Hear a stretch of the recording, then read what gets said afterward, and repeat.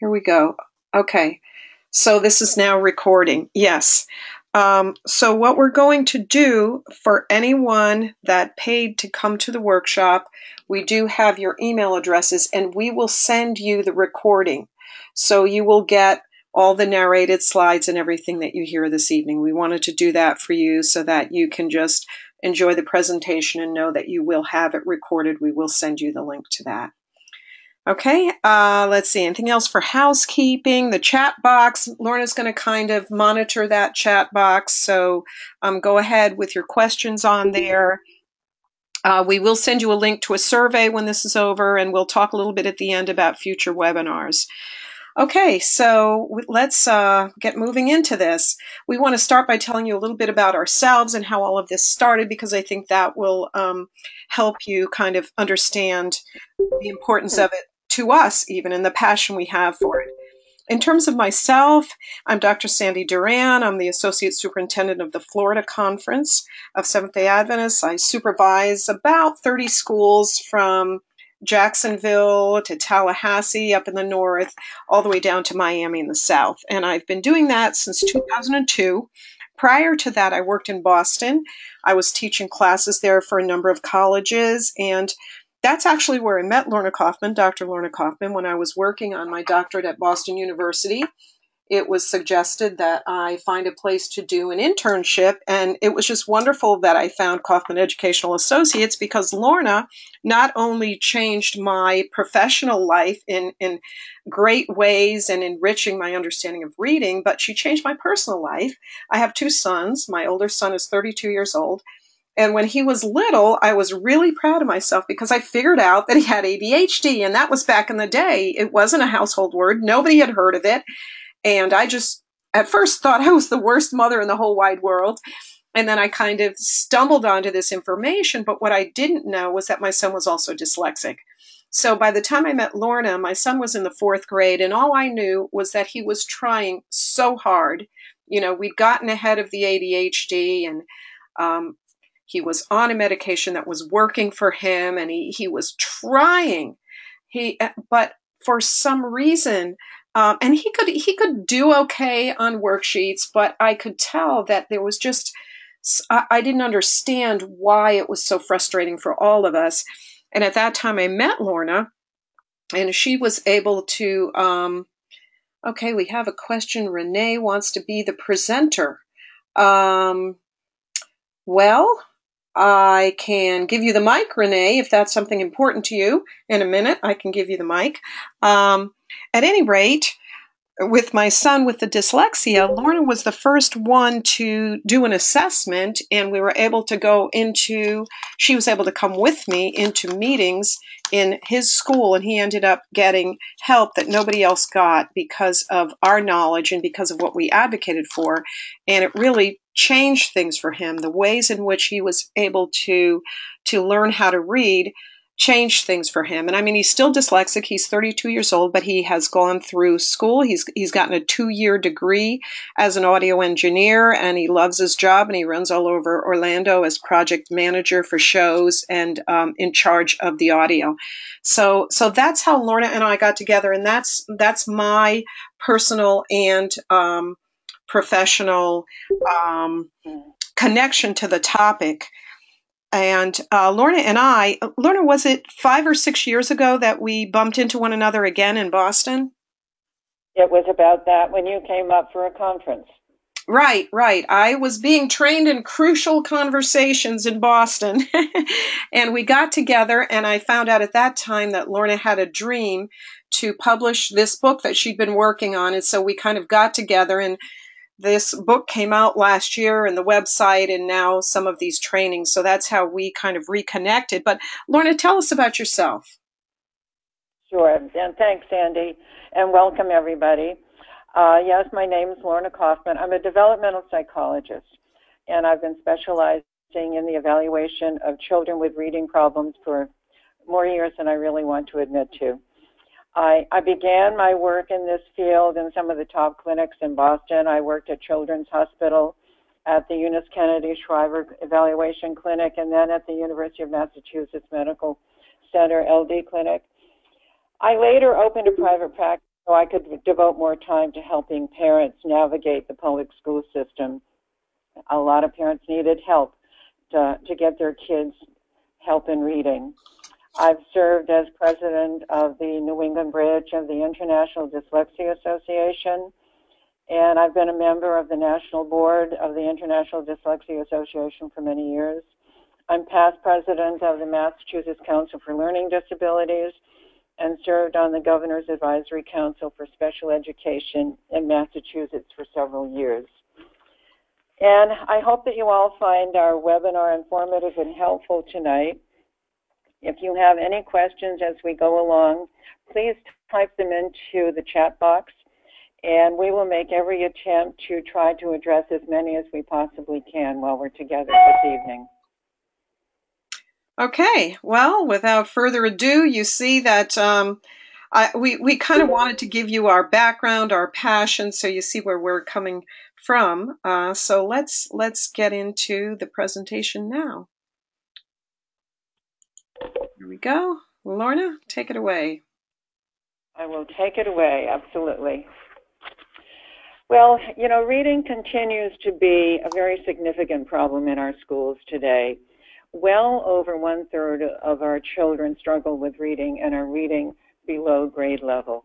And that's actually a conservative estimate at this point. Over 82% of the children who are receiving special education in public school are kids with reading problems. And you know, that's kind of interesting because we worry so much about the expense of special education, and it's true. Towns are spending a huge amount of money on special education services.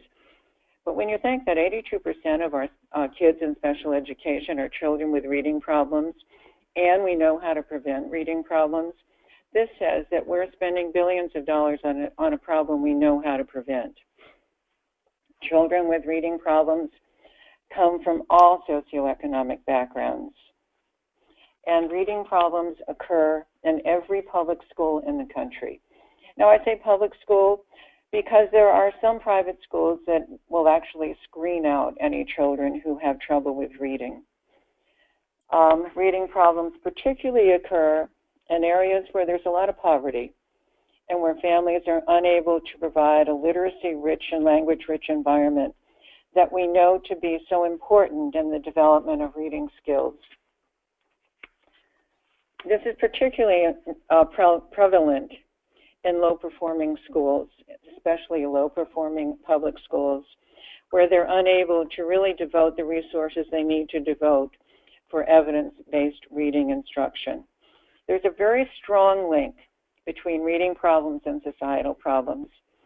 Dr. Timothy Shanahan, who is the director of the University of Chicago Center for Literacy, is quoted as saying, "Every social pathology appears to be related to literacy attainment."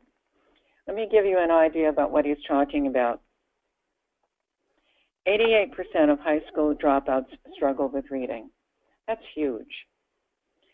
70% of prison inmates read below a 4th grade level. I was really shocked to hear that.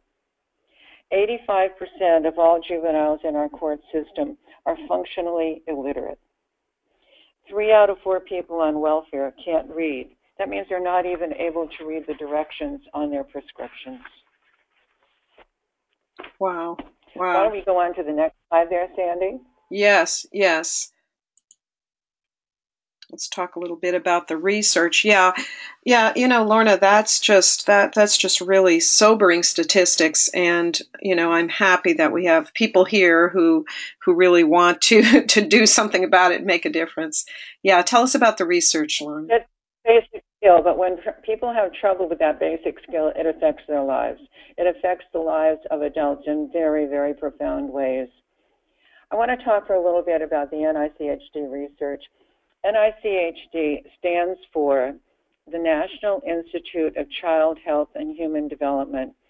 The NICHD is one of the branches of the National Institutes of Health, NIH, one of our wonderful publicly funded research branches.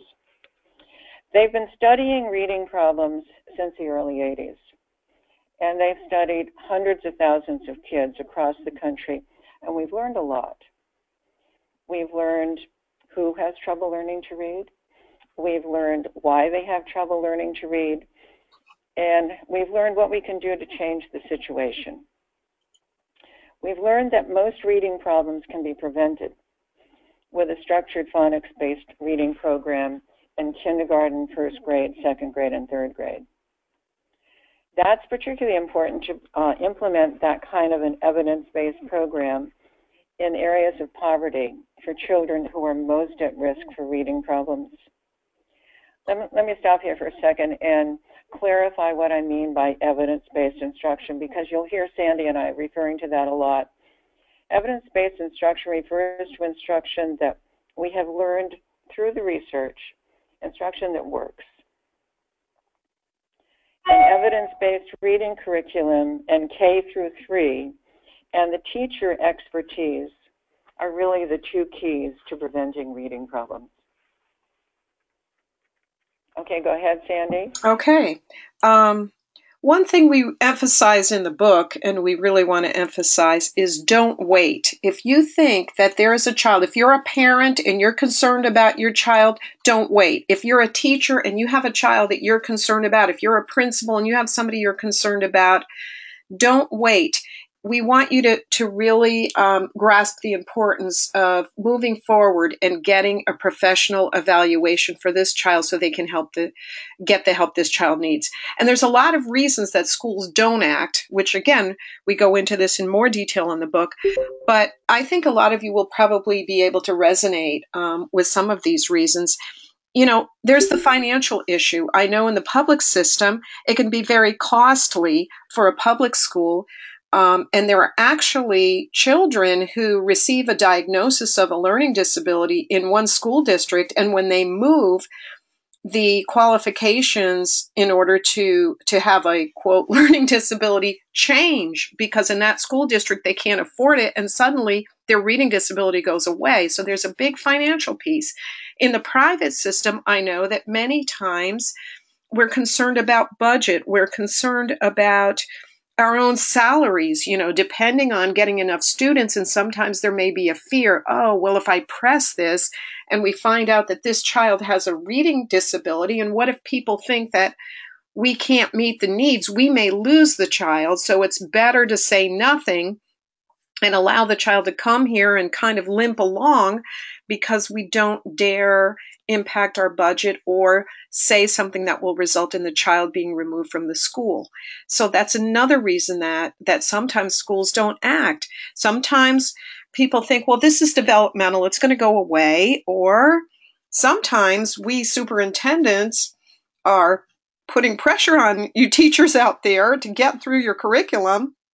And you're thinking, I can't stop, because if I start trying to figure out what's going on with this child, I'm going to lose my momentum, and that's not going to be good. I have to follow the curriculum. And sometimes we just want to get through the school year, and we don't realize the cumulative effect of not acting. Why don't parents act when a child is clearly struggling? Again, there's that hope that, well, if I just wait long enough, this is going to improve. They just have to catch up and then they'll be fine. Maybe sometimes parents are afraid to label.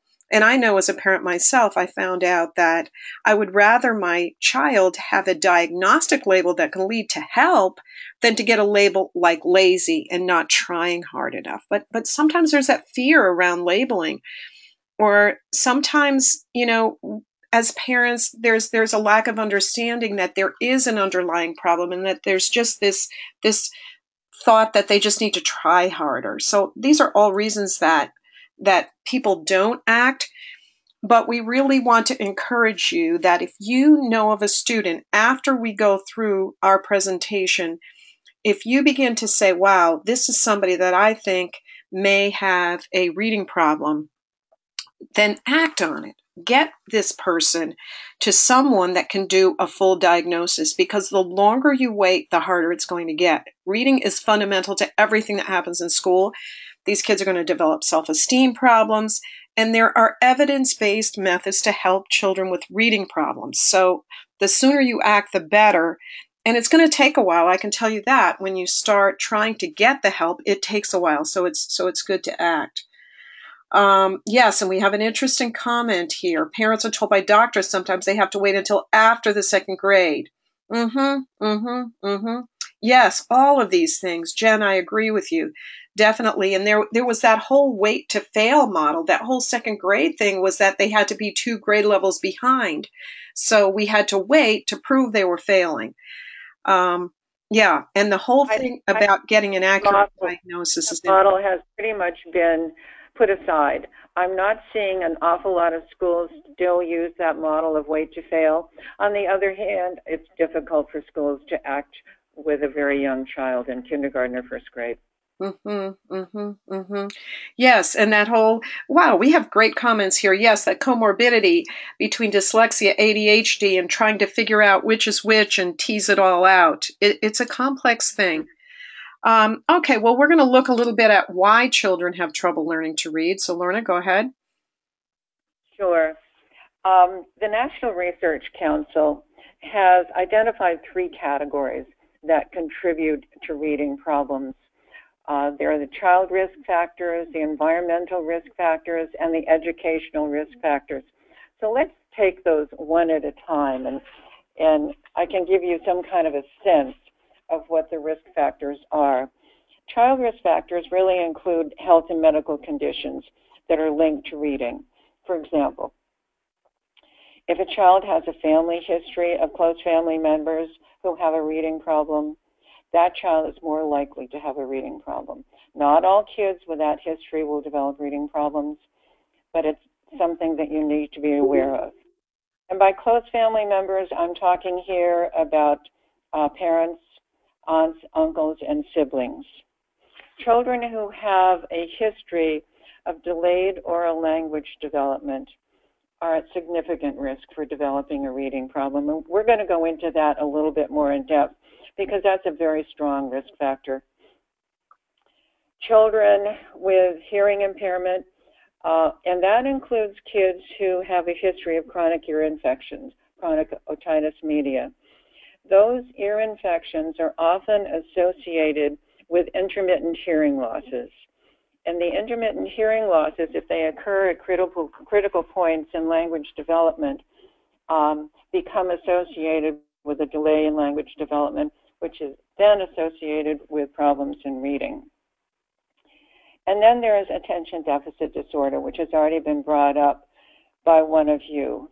Attention deficit disorder refers to trouble that kids have with focusing and with attention. And it can interfere with learning. However, not to reading specifically.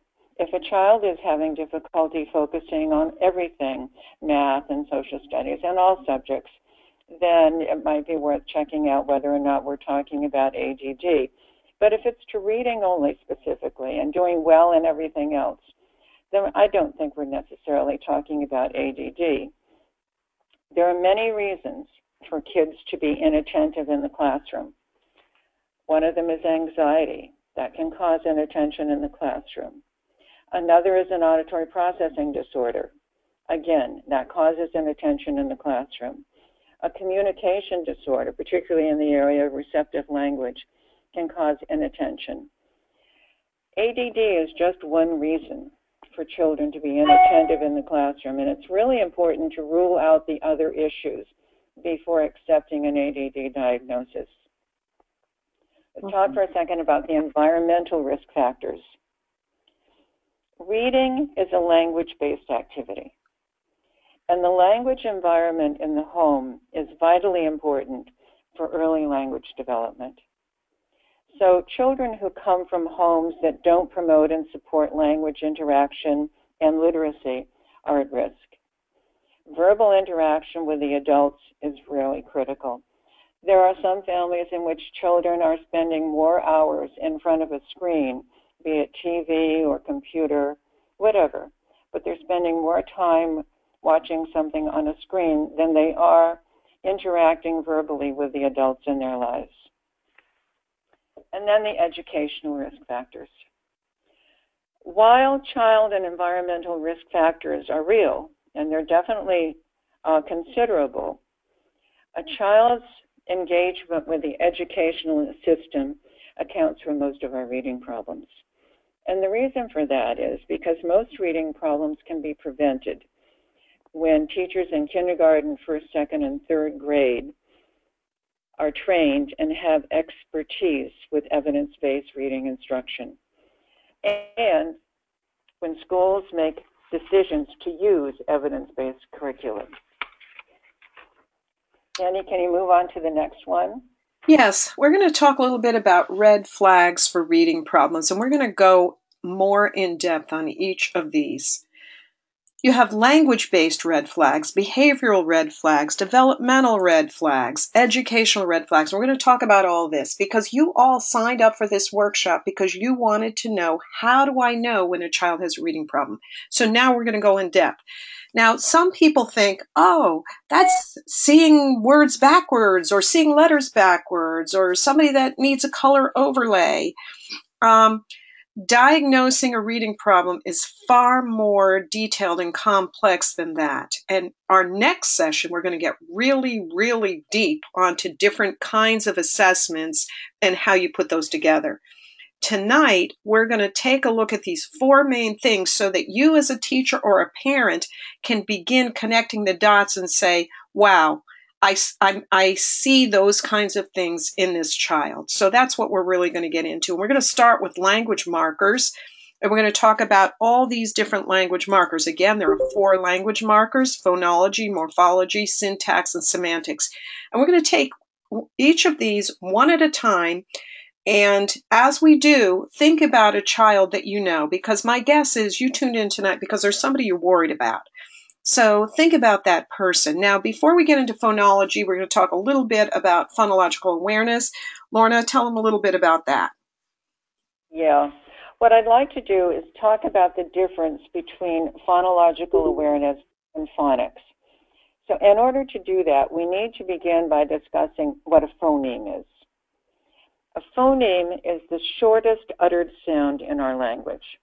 For example, it could be the sound of a single letter, like k or p, or it could be the sound of 2 or more letters combined, like oo or ow. But it is the shortest uttered sound in our language. Now, phonological awareness refers to the ability to attend to and manipulate those phonemes. So let me give you some examples of what I'm talking about. If I say the word cat, I'm co-articulating all those sounds in cat. I'm smushing the sounds together. But I do know that cat is made up of 3 separate sounds. K, a, t. I could also tell you that cat rhymes with mat, sat, bat. I could also tell you that cat has the same beginning sounds as kiss, car, candy. I could also tell you that it has the same ending sounds as hit, pet, chat. In other words, I know and I can talk about those individual sounds. It sounds so obvious to us because we're adults and we're all probably very good readers. That is not obvious to a beginning reader. And it's a breakthrough that is critical in order for them to have the skills to begin reading. Now, phonics is different. Phonics is the association of sound with letters.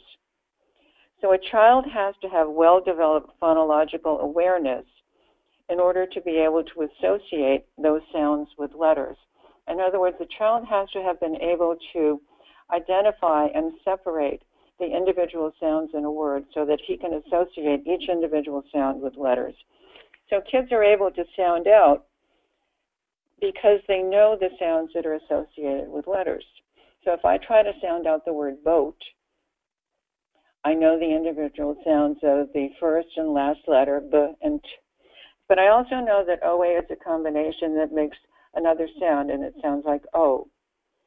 So phonics is the association of those sounds with letters. Mm-hmm, mm-hmm. So what happens, how does all this come into play in learning language, and how does this then become demonstrated in kids all the way on up as they get older, or even in adults, you can hear people that have problems with phonology. Well, let's take a look back at how we learn our language. So I like to picture a nice New England family, since that's where I hail from, a nice New England family, and the mom's on the phone. And the mom's saying, I'm going to the doctor, and she's holding the baby, and the baby starts saying, ta-da-doctor, ta-da-doctor. And the mom gets all excited and says, she's talking, she's talking. Now, at this point, this little New England baby doesn't know that you can go to the park, to the mall, and to the zoo. They're just repeating a chunk, ta-da-doctor. And they're hearing that as a chunk. Well, very gradually, as this little child learns to talk, they figure out that you can go to the car. You can go to the mall. So they're beginning to separate out those chunks. Well, by the time they get to kindergarten, they're beginning to be able to put together all these words into a sentence. That is why that when we have kids in kindergarten in early phonological awareness, we're having them clap out the individual words. So we may have the class stand up and they say, I am going to the park, because we're wanting them to hear the separate words, because these children with phonological problems are not able to do that. Well, the challenge comes now. Now we've got them hearing the separate words, but now they have to hear each individual phoneme in a word. And this becomes really difficult because that's how they're going to learn how to spell and read. And if they cannot sequence the phonemes in order, it's going to become a challenge. I have so many examples of this, and I'll give you my best attempt here. This is something you're not going to hear anywhere else, folks, so this is very unique.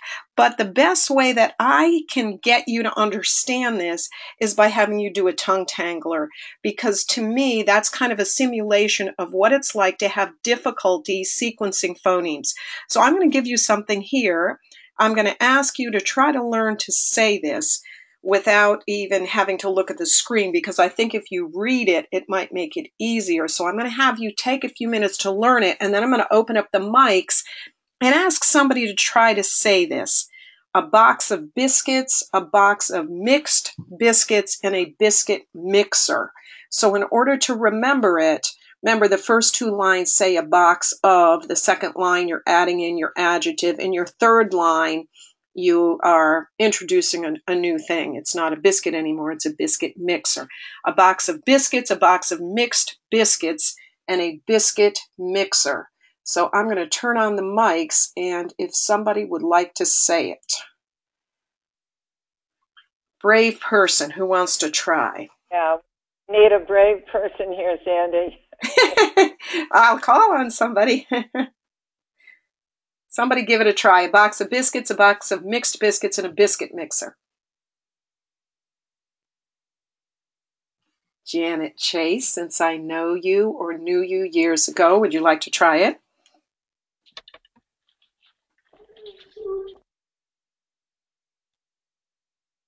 Okay, I'll call on somebody else that maybe I... Hello? Can you hear me? Yes, give it a try. Oh, Okay, hang on. I just need to get my microphone out. Okay. I'm sorry. I was muted. Can you hear me now? Yes, go ahead, try it. Okay, a box of biscuits, a box of mixed biscuits, and a biscuit mixer. Okay, now try to say it. Good. You did great. Try to say it faster and try not to look at it. Oh, no. I can't do that. A box of biscuits, a box of mixed biscuits, and a biscuit mixer. Nice. Okay, anybody else want to try it? Janet, you want to try it? Since I picked on you before. Okay, a box of biscuits, a box of mixed biscuits, and a biscuit mixer. You guys are like way too good. You're not proving my point for me. Okay, well, here's what normally happens in this tongue tangler, is that people mix up the order of the phonemes. If you look at this, the letter X has two phonemes in it. I'm keeping the mics on in case anybody else wants to try it. Just let us know. Oh, I gave you too much practice time. We have. Yeah, and I think everybody was really trying to get it right. But what happens is, so in the letter X, you have two phonemes, right? Because sometimes a letter can have two phonemes in it. So you have ks. So the brain is a pattern seeker. So the brain says, okay, I got to figure it out. It's ks. Then we switch it up to sk. So the brain's getting a little confused now. And once we tell our brain we switched it up to sk, then we switch it up to ks. And so we keep switching the order of these two phonemes. And what eventually happens when people try to say this, and they're not as articulate as all of our volunteers, they sound almost like they're drunk because they say the phonemes backwards. I've heard people say, now let's see if I can do it backwards. I've heard people say it like this: a busk of bixits, a busk of miskt bixits, and a bixit misker. So, anybody have a comment on that? When I tried to say it, the last line came out, and a bisker mixic. Okay, thank you, thank you. I even messed up the ER sounds. Okay, thank you, I appreciate that. Yeah, so you see what's happening? Well, that is what is happening to someone that has a phonology problem. And the reason I wanted to illustrate it like this is because if you don't see this, then you get into all that, oh, they're seeing a word backwards, or no, that's not the point. The point is when the phonemes go in, it's difficult for them to get them back out in the right order. So do you understand how germane this is to the whole process?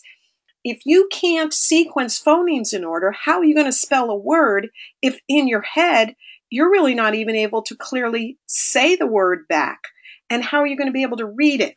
So what was happening with my son, who was just really trying, was I'd be trying to do his homework with him, and he would be at the table saying, I'm flustated.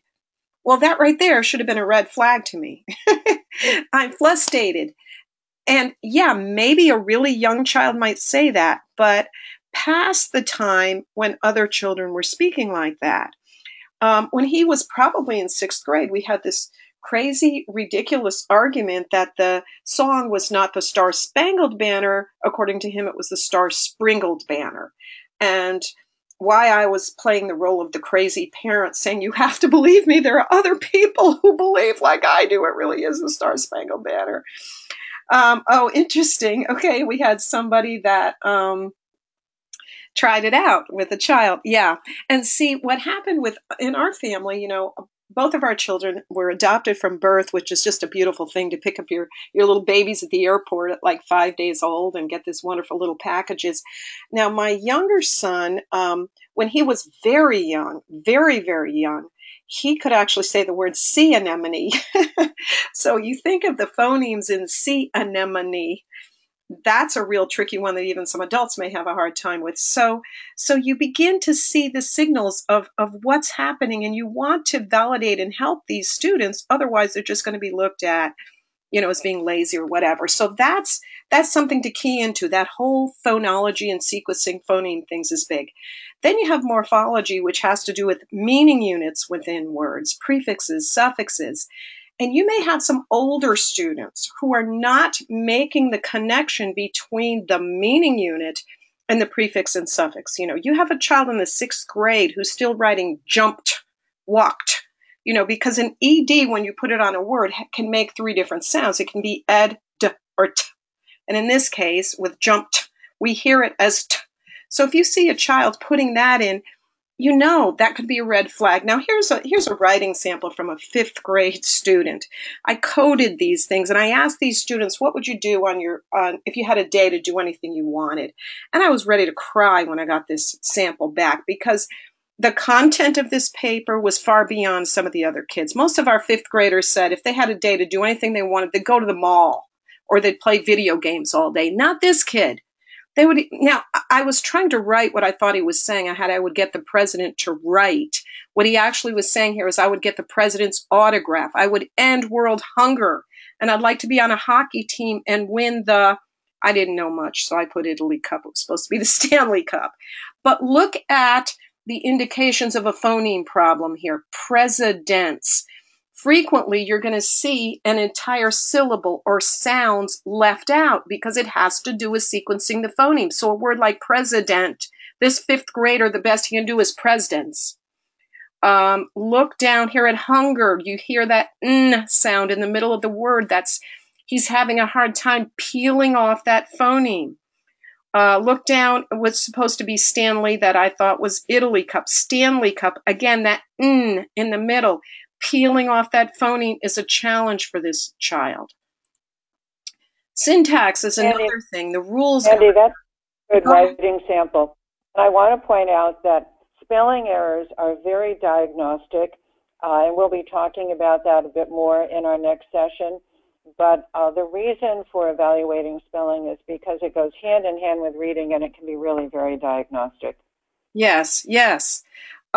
Syntax, listen to the way the children are speaking. Look at their oral expression. An older child, I could have went, we brung it here. Now, some of this can be environmental. Maybe that is the way their families speak. But a child that appears to be average or above average, perhaps in calculating things in math, and you wouldn't expect to hear these kinds of things in their language, it could be another red flag. And these kids often take things literally. It's hilarious. If we had more time, I'd give you some illustrations of ways that our son has kept us laughing through the years when he takes things literally. But that's another area of language that you might see something. Now let's take a look at the behavioral and physical red flags, Lorna. Yeah, there are a number of behavioral red flags that signal when a child is in distress. And I think it's our job as parents and teachers to interpret them. Some kids start to act out. For example, when they get frustrated and they're struggling with reading, some of them will become the class clown, or they'll start to get into trouble in class. They're distracting the others. Some kids do the opposite. They start to withdraw.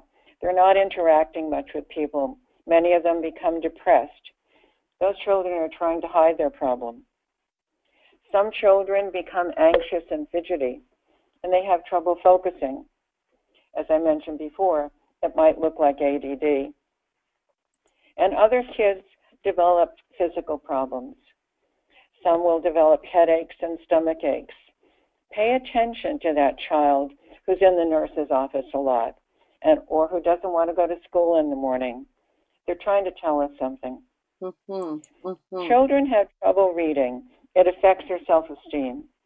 I mean, after all, they've not been successful at the activity that is valued so highly by their parents and emphasized by their teacher.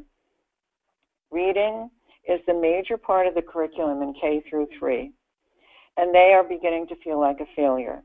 Many will start to think of themselves as stupid. And as children get older, these issues of self-esteem become part of the problem, particularly if they continue to be unsuccessful in learning how to read. Okay, let's take a look at the developmental red flags. There are a number of salient red flags that have to do with a child's oral language development, and that's really one of the most important markers.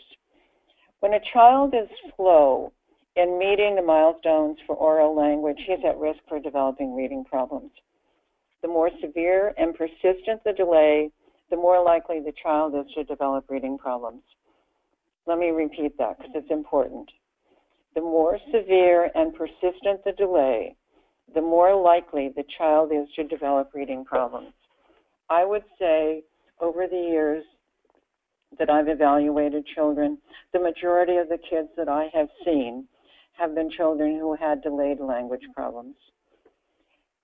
The issue of delayed language can be very confusing, especially for parents, because when you think about it, most kids really do learn to speak.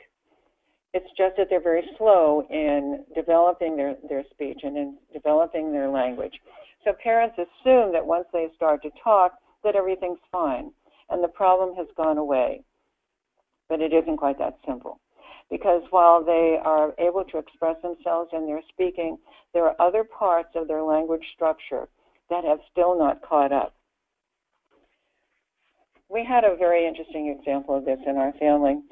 We had when our grandson was born, you know, we all thought he was this wonderful, brilliant child who was just destined for great things. But he was slow in learning to speak.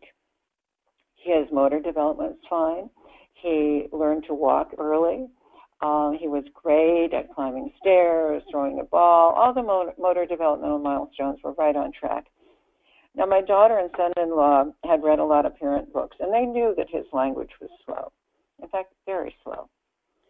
So when I suggested that we get a speech and language evaluation, my son-in-law and his parents became really upset. What was I implying about this child that we all knew was so perfect? They did not want him labeled. It's a very personal issue for an awful lot of people. So I laid low for a little while, but not too long. After a few months, I made an appointment for a language evaluation myself.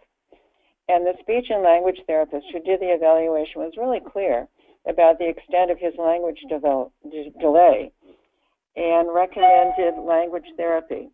He was in language therapy for over 2 years, and there's no question in my mind that we really averted a serious reading problem.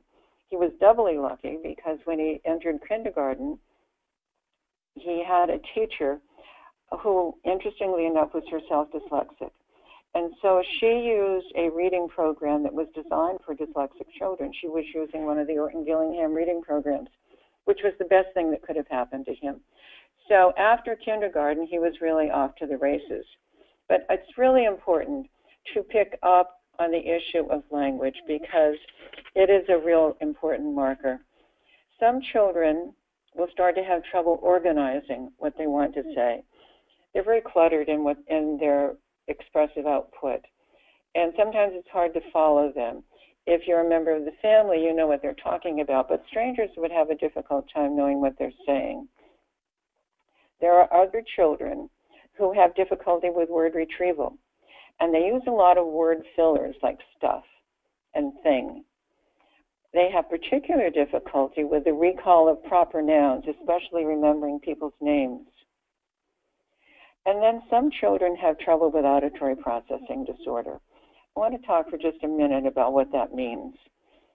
They're having trouble perceiving and understanding oral language, despite the fact that they have good hearing acuity. One of the examples that I often give to parents comes from a song that I'm sure you were all much too young to remember, but I'm going to tell you the song. It goes, "Mares eat oats and does eat oats and little lambs eat ivy." Now, it's hard to understand what those words are because I'm slurring them all together, which is the way they're done in the song. But if I slow it down and I put emphasis on some of the syllables, you can hear what I'm saying. Mares eat oats, and does eat oats, and little lambs eat ivy. That gives you an idea of the difficulty that some children are having in perceiving language. They can hear it just fine. Their trouble is in the perception. Go ahead, Sandy. Okay, let's look at some of the educational red flags, Lorna. Okay, I'm looking at some of the comments and wondering if there are any questions here that I need to address. I don't see any. Okay. Yes, educational red flags. Now, once kids start school and they begin instruction in pre-reading and reading, it becomes more clear who's having trouble in reading. So let's take it grade by grade. In kindergarten, those children who have trouble with the phonological awareness curriculum and who have trouble learning letters and sounds, those are the kids that we need to step in and start to give them more help right away. Don't wait for them to fail. If you have a good evidence-based curriculum in kindergarten that includes a curriculum in phonological awareness, you don't really need to screen kids. It's those children who are having trouble with that curriculum. If you don't have such a curriculum, then the best screening in kindergarten is actually a pretty short screening. You want to screen for phonological awareness. You want to screen for rapid automatized naming, a RAN. and you want to screen for their ability to identify letters and the sounds of letters. Those three things will do it. In grades 1 through 3, look for the kids who over-rely on pictures. They're trying to guess at words based on pictures, or the kids who over-rely on the content of the story to guess. One of the tip-offs is that when children are doing this, they tend to self-correct a lot, and they tend to repeat phrases and words a lot, because as they go further along in the sentence or further along in the paragraph, they recognize that some of the words that they said before don't make sense. So they go back and try to correct it based on what they read subsequently. Older children, and by older children I'm talking here about kids from 4th through 12th grade, you'll find that they often try to avoid reading. They too are over-relying on content, and they often guess at words based on the first letter and the word configuration of the word. I see that all the time. For example, if the word in the passage is intending, and the child reads it as interesting, indeed, they're picking up the beginning of the word and they're picking up the ending of the word. They're missing the middle. That happens very, very frequently. Let me give you another example. If the word is repent and they read repeat, again, very similar word configuration. They're actually only missing one of the letters, but it completely changes the word. It's really amazing. I've collected a number of these examples over the years. Kids can be extremely creative in the word substitutions that they come up with. And I find that bright children really tend to use this strategy of guessing, and they're pretty successful at it until the content becomes too difficult for them to predict. There are a couple of other tip-offs that kids are having a difficulty with reading. If children are missing the same words repeatedly, if they tend to skip lines, and if these are the kids that are having trouble with rote memory. Children who are struggling with reading tend to get very tired when they're reading because reading is exhausting for them. Mm-hmm. Yeah. Okay. What about these reading lists? This is another way. Now we're moving on from some of these markers that we were talking about, the educational markers, the language-based markers. And now we're going to give you some resources that you can look at that will help you know what to expect in a particular grade level, what would make sense to see if a child did not have the problem.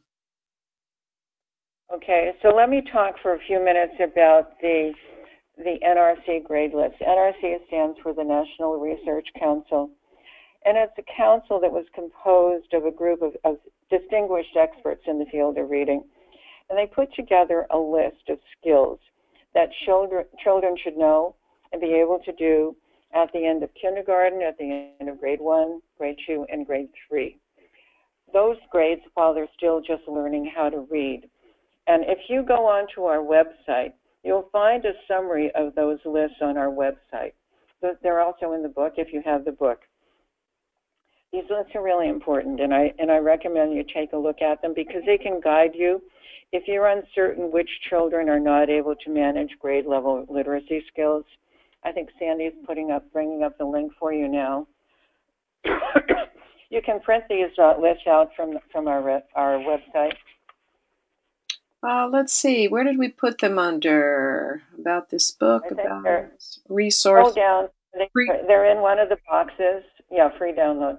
Free downloads. Okay, so this is something, here's the summary, and this is something you've done, Lorna, by summarizing this so that people can see for each of the grade levels what they should be able to do. So this is a resource. This is great. So we have this here for grades K1, 2, and 3. So just know you can go to the website anytime and get that. All right. And I think we have some more resources for you here.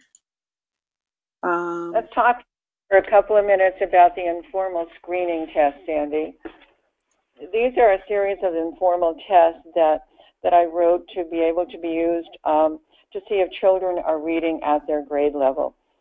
Now, these tests are informal, and I do not recommend that you use them for making educational decisions. I put them together to help parents and teachers to decide whether or not they thought a child had enough of a difficulty with reading to warrant going ahead with a full diagnostic evaluation. These tests are consistent with the NRC guidelines, the guidelines we just showed you that were put together by the reading panel.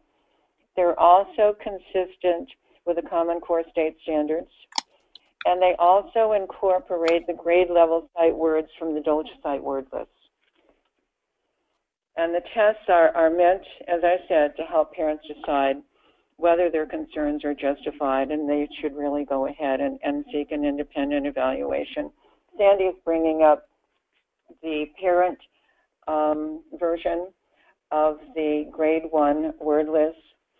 Kindergarten tests includes tests of phonological awareness, letter sound identification, and some basic skills like writing your name. The tests for grades 1 through 3 each include a word list and then 2 passages with some brief comprehension questions. When you give those tests, you might find that there's a big discrepancy between a child's ability when reading words in the word list versus their ability when reading words in context. Sometimes they're much stronger in context than they are in the word list, because after all, word lists remove the context for them, so they can't guess based on context. Actually, all the research shows us that word list reading is the strongest predictor of reading comprehension. And then some kids will actually do better on the word list than they'll do on the paragraphs, because they're having difficulty with the linguistic complexity of some of those passages. We've also given you guidelines for how to test children in grades 4 through 12. The best way that we're suggesting you go about that is to use a curriculum-based material from the child's social studies books, either their textbook or maybe a handout that the teacher has given them. And we give you very clear directions on how to go about doing that.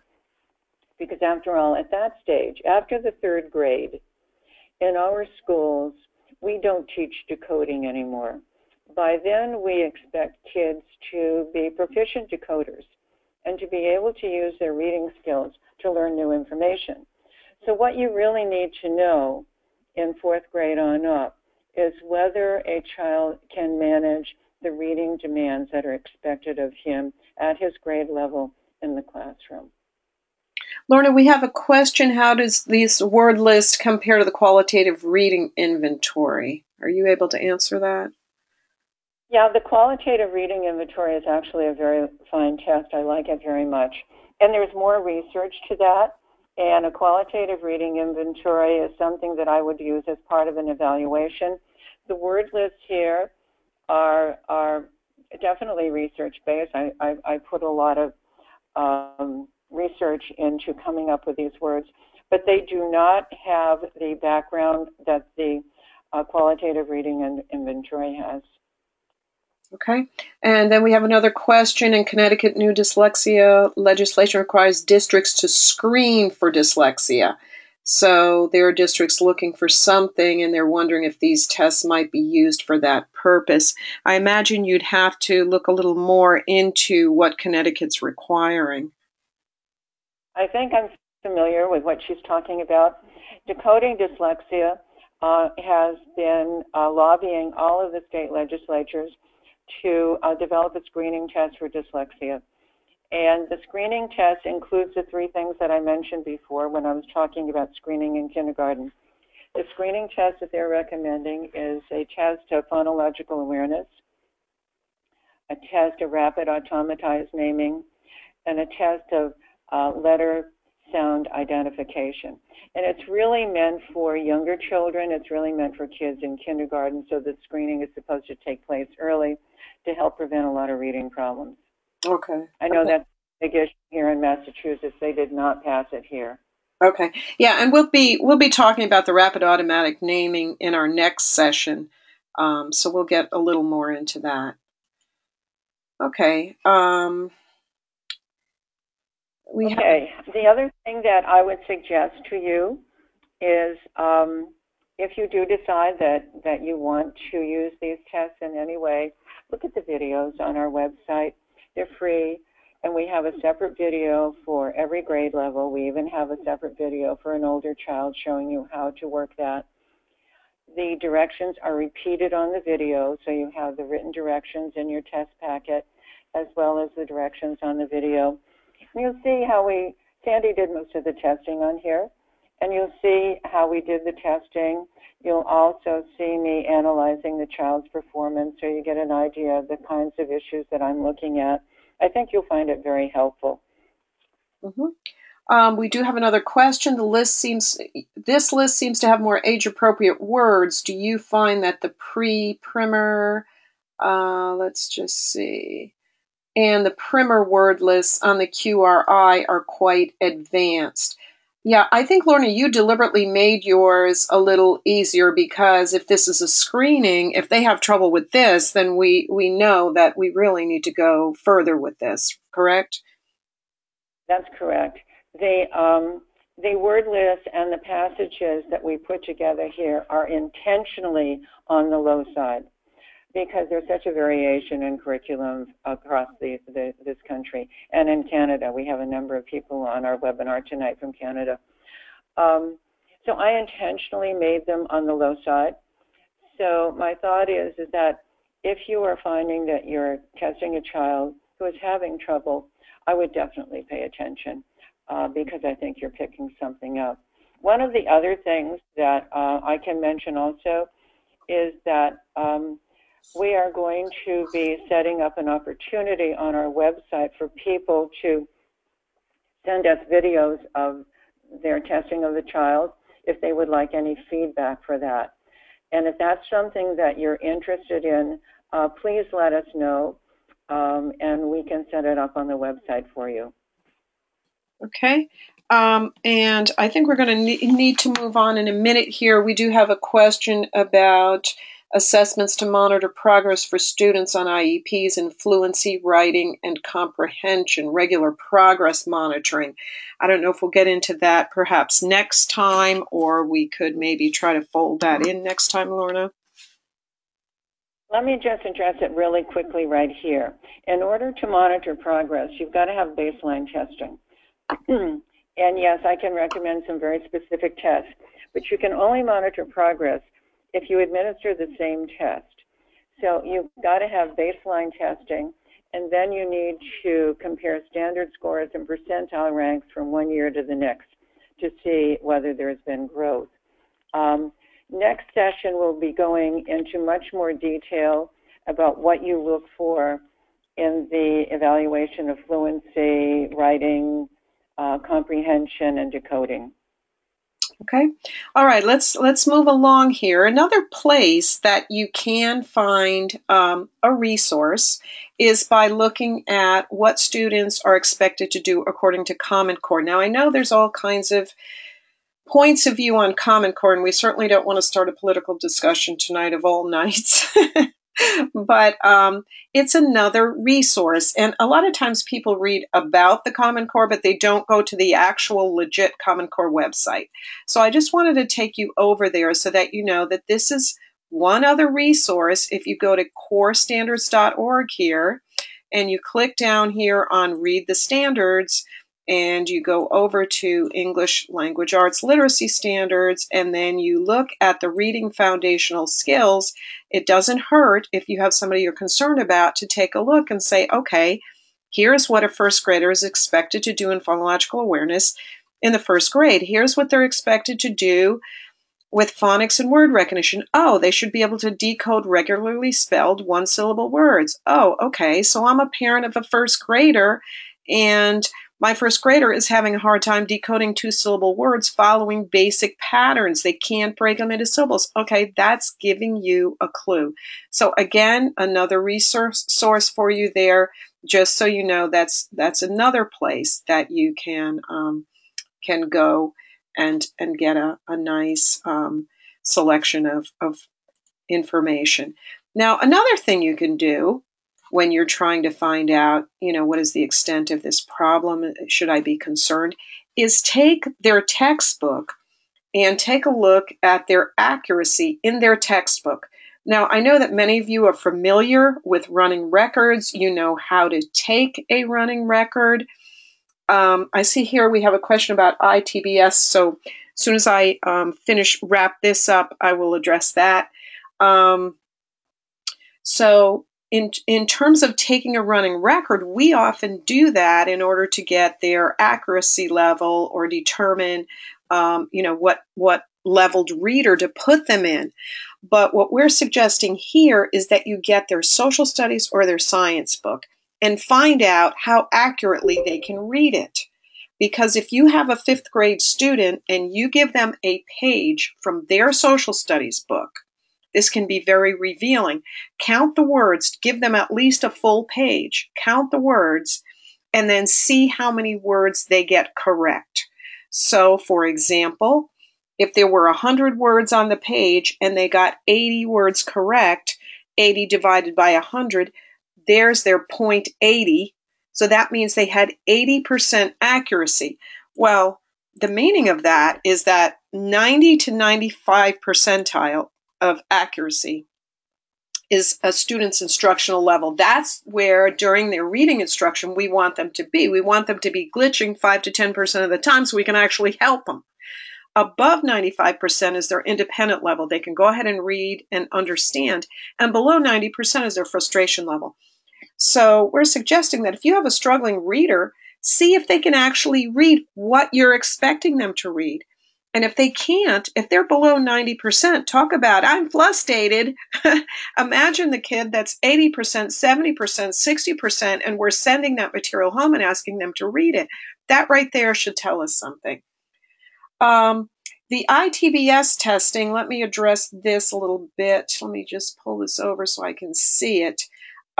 It can be used as a baseline, but it's a little tricky because, first of all, you'll learn next week as to what you should be looking at in terms of age equivalent, grade equivalent, standard scores, percentile ranks, and which of those scores are the ones you need to be looking at because you can really confuse the picture if you're looking at the wrong scores trying to see progress with the ITBS.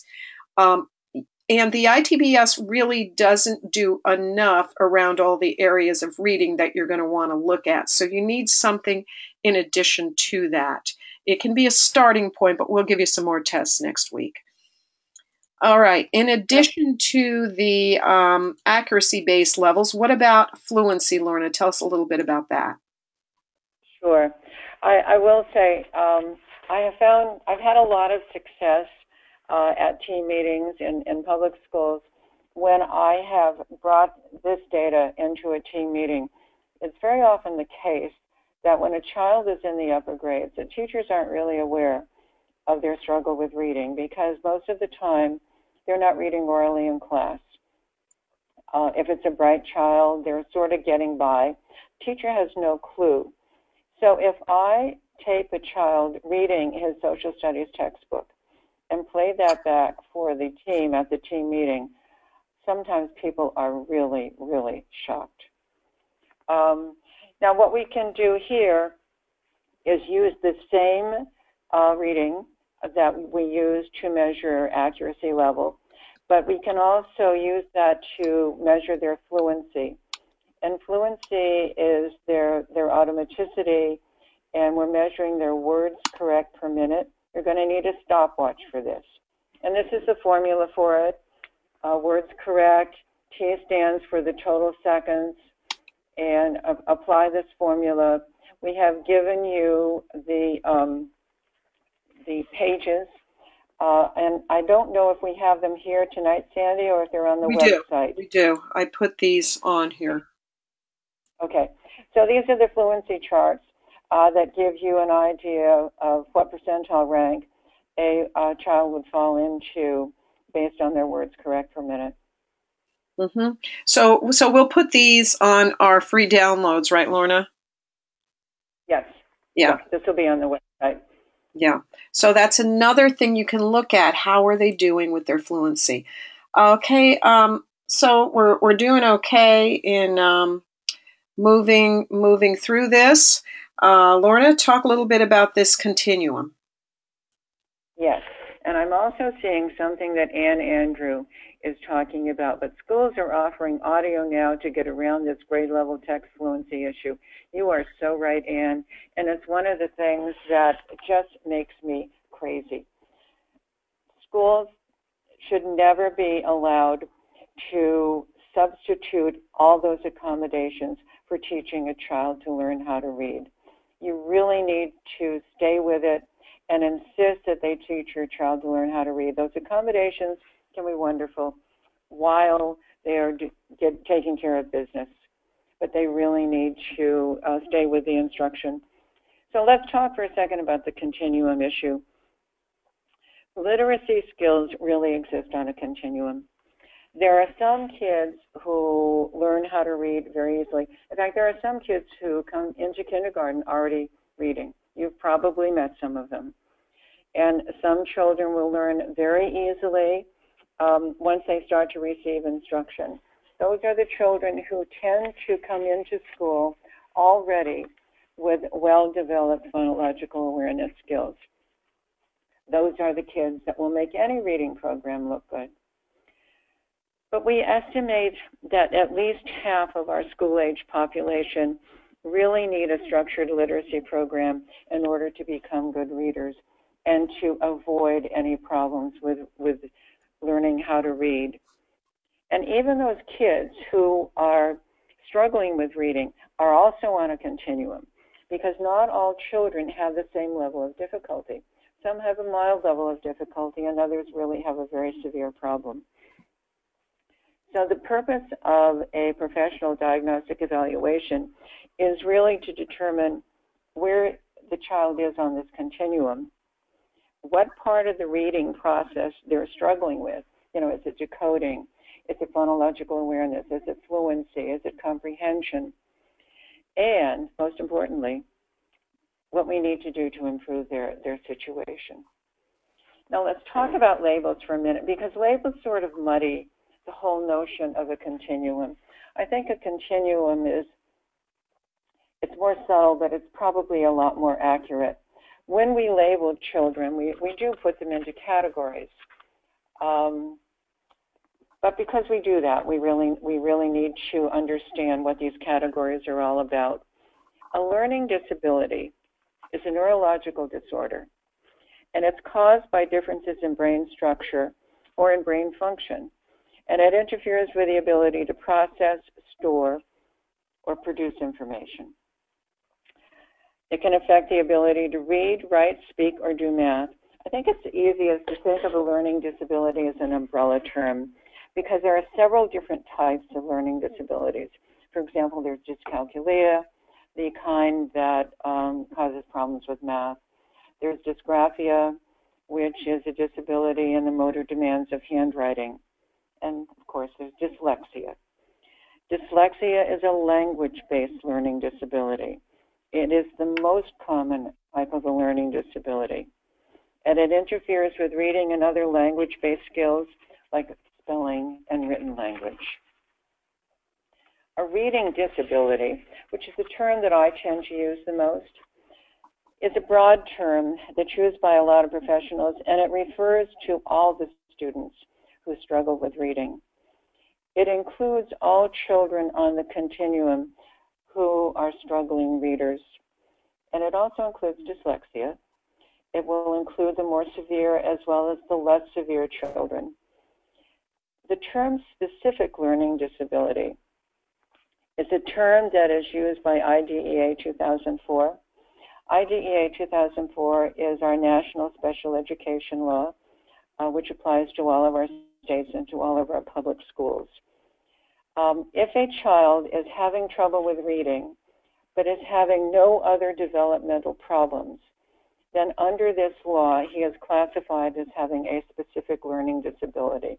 or as the teachers refer to it, SLD.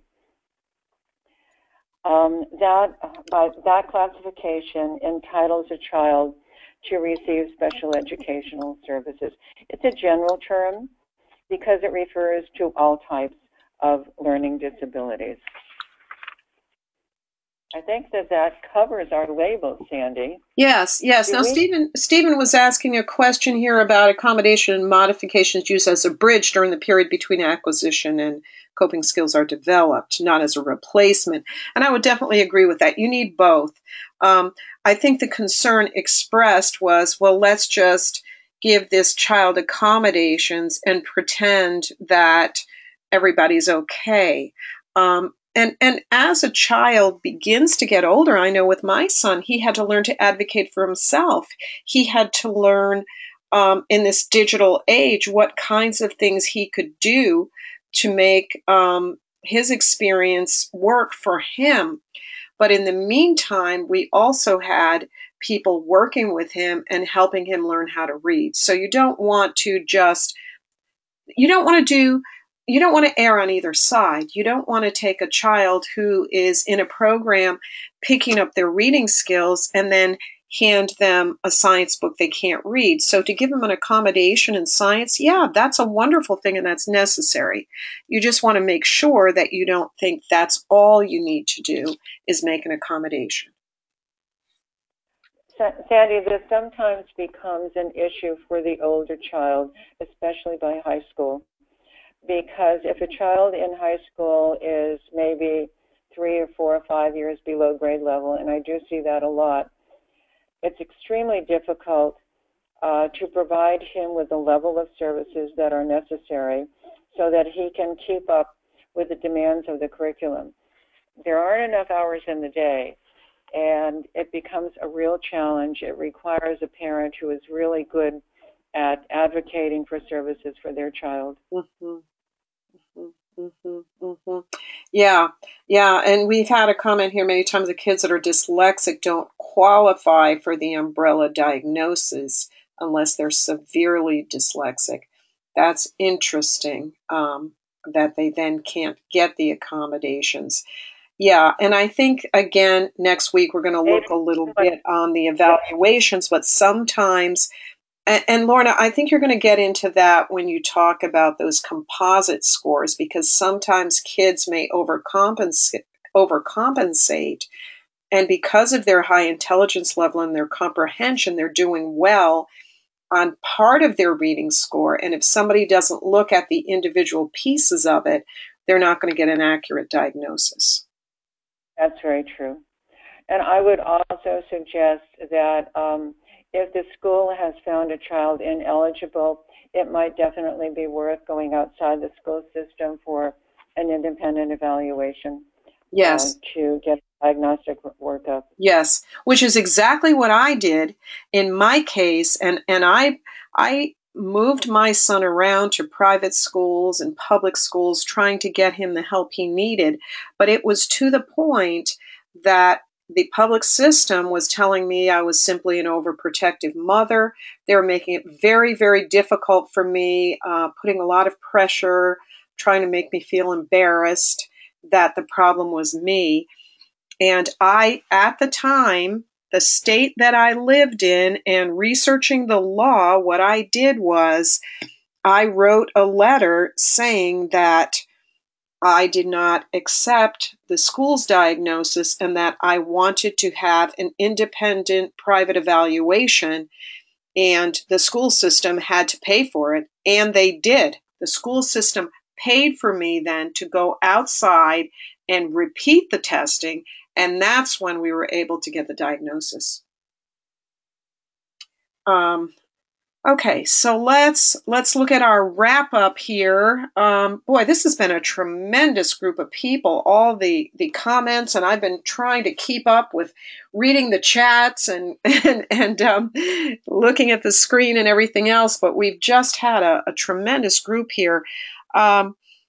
So we'll open it up for a few more questions. If you have any, we want to let you know that we are leaning towards setting up a system where you will be able to take our screening tests and video a child and have us take a look at that. We're leaning towards being able to review testing reports for you if that's something of interest. So we're going to send you a SurveyMonkey link to see if these things are of interest. We're leaning towards putting together an online class where you can, maybe for a period of 5 or 6 weeks when you have time, download information, read it, and learn a little bit more about what you can do to make better readers and spellers, leaning towards maybe a follow-up of a structured literacy webinar. All of these things we want to do to help you.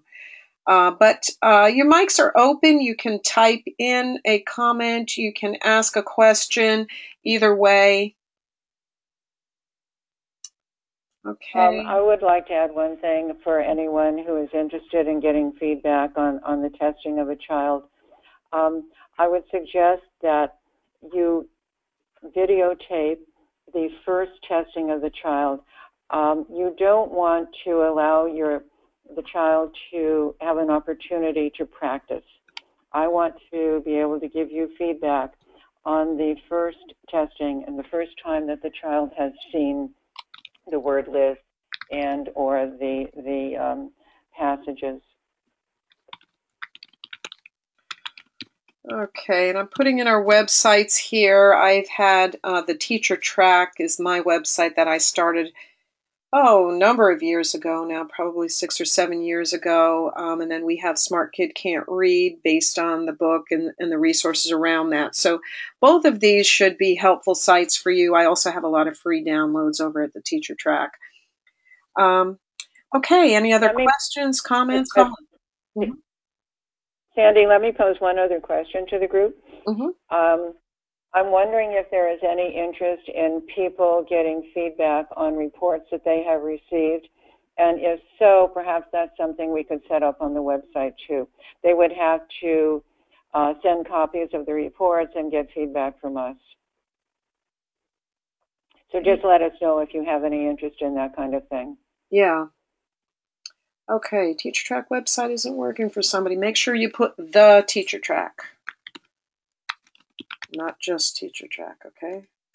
All right, let's see. What do you do when the public school doesn't recognize dyslexia as an official diagnosis? Oh my goodness. Wow.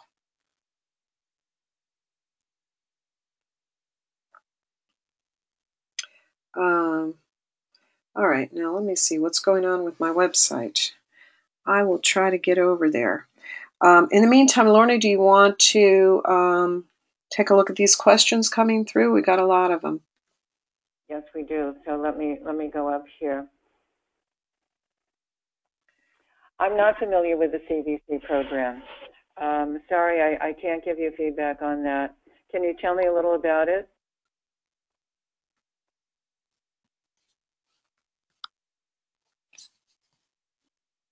Someone else is asking about finding someone who will do the testing. I would suggest, and I'm not sure where you're living, Renee, don't have that information, but I would suggest that you contact the state chapter of the International Dyslexia Association. The International Dyslexia Association has a chapter in most states. They oftentimes will have a list of people who can help you with testing. Also, the LDA Association, Learning Disabilities Association, they may have some referrals for you. And I would check out another website which is starting to, they're just beginning, but they're starting to set up a referral base, and that's Learning Ally. Right. In the meantime, I found my store, but I don't know what happened to my website. But right now on shop.theteachertrack.com, that is coming up. I need to find out what happened to my website, why it disappeared. But when I email everybody and give you the recording, I will get to the bottom of that. Okay, Lorna, did you get these other questions here? Let's just. Well, I see Sarah as asking about how to teach the school what dyslexia is. You know, there are a number of books, and I'm not sure where you are, Sarah, but there are a number of very good books out there, and one of the books that you might think about is the one by, I'm having a total blank. I will get it to you, Sarah. I can't remember. However, Smart Kid Can't Read is a very good book too, and it gives a lot of background on dyslexia and a lot of background on what works when a child does have dyslexia, what kind of intervention is the most successful, and it gives a huge amount of background on how to test for dyslexia. So you can certainly start with that. Wonderful, thank you. Oh, and somebody's mentioning the Sally Shaywood's book also, Overcoming Dyslexia. That's a great read as well. That's the book I was trying to think of. Yes, that's a very good book. Good. Well, look at this. Some of these things will pop up in the recording that people are writing in here. Okay, so next week we will get into the evaluation of a reading disability, and we're gonna show you how to look at assessments. We want you to be informed consumers in that we don't want you to fall prey to someone that says they have done an evaluation that is less than thorough. We're not going to expect you to come out next week and be able to buy all these tests and conduct all these tests. Our goal is for you to be able to read an assessment and understand it and know if it's well done. So we'll get pretty detailed next week. Okay, I guess it's time to wrap it up. We just thank all of you so much, and I will be sending you the recording link. Have a great night. Thanks, everyone. Bye-bye. Thank you. Okay, good night now.